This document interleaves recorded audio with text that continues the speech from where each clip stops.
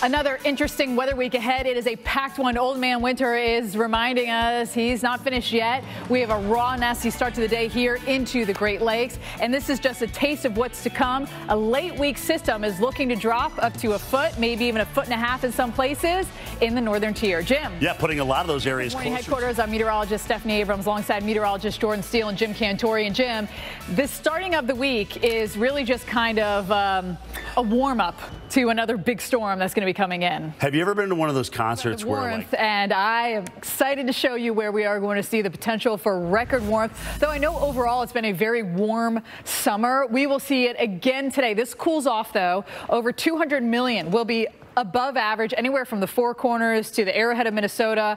All the entire East Coast will be feeling that heat. And in fact, we could have record potentials. Florida, this is the time of year in the winter, though I know we're literally 2 weeks to the day until we hit spring. I think officially it comes in at 5-something, 5:40-something, 5:20-something, can't remember exactly. But we are 2 weeks away from spring. Florida never got a break from the heat and humidity. It's been here all winter long. And we will see, again, the potential for records. Now, here's the thing, 79 in places like Atlanta with the sunshine. I'm going to the pool today. Open up those pools. It's going to be nice and warm, but that is also making all of the pollen explode. Jackson, Mississippi, we are high. And points as north as Indianapolis are already starting to feel that itch thanks to the trees that are just blooming like crazy. Anywhere from the worst of it, the Carolinas, all the way over into Texas. But you see that expands up towards the Ohio River and the mid-Mississippi River Valley as well. Let's talk heat here. Tomorrow, we'll see a lot of places that are near records. If we're going to be this warm, we might as well break a record. We want to have something to show for it, right? If you're going to be that hot, and then things kind of moderate. I know this shows some above, some below. We kind of moderate here, and we do have some cooler temperatures coming in, but it's not going to be excessively cool. I mean, you're only going to have about 92 million. You can see just by the colors here, we're more like back to average. I mean, we do have some cooler temperatures, but there's nothing that's crazy frigid coming in. That jet stream keeps all the really chillier temperatures through the northern tier. And Jim, you can see it is a touch cooler, but it's nothing outrageous. No, it's not. And it's really... Now let's have a look at the T-Mobile coast-to-coast forecast and give you a peek at temperatures in your area as you plan your travel for the week ahead. And we are going to see that messy weather continue. So notice that we stay in an active day. Here's today. We've talked a lot about today. As we go in tomorrow, we have a little energy coming in, and notice what's coming in here on the West Coast.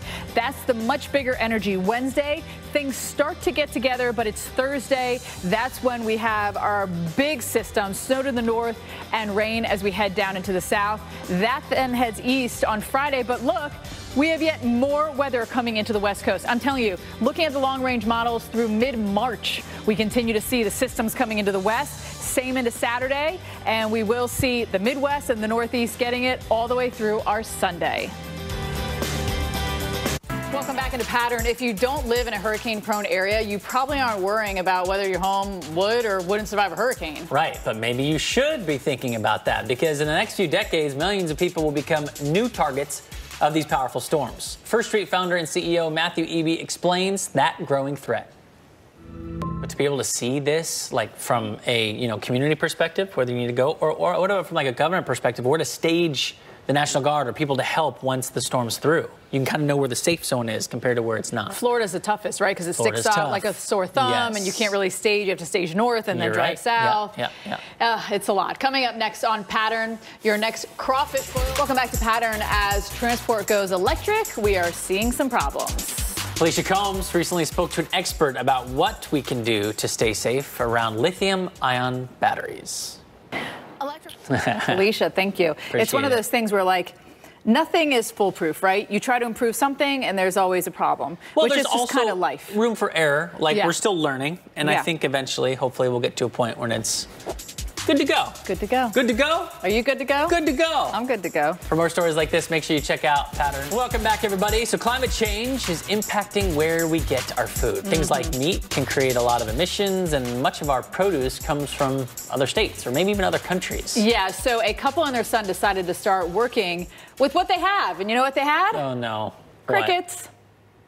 Oh, like that I do those crickets. Did you hear that? The humidifier, and here's the the heater. thing. Here's the thing. How often do you look at the ingredients on the back of the food you're eating if you don't know crickets are in it and it tastes good, you're going to eat it. You would. It's as simple as that. All right, let's take you to some of the climate headlines from around the world and our oceans. We'll have here and talk about the weather. Molly, where do you stand on the crickets? Well, first of all, you would eat a cricket. You've probably already eaten one. I have already eaten. I've already eaten several crickets. Not today, just like in the past. But you know, like Jordan said, what's the context? You don't really know. It's just her afternoon snack. No. Like, I remember when I was at school and like the bug department was like handing out these cricket bars. That's the first time I tried them. But I think I would rather know what's in my food, and it's a cricket. That's fine. I'm fine with that than some of the other ingredients that, you know. We don't know what they are. We have no idea what they are. Molly. Take one for the team. You're welcome, Jordan. All right, here's what's coming up tomorrow on Pattern. We might be afraid of them, but sharks, they're also afraid of us. Woo TV, Alex and Bettis, they're in studio ready for you.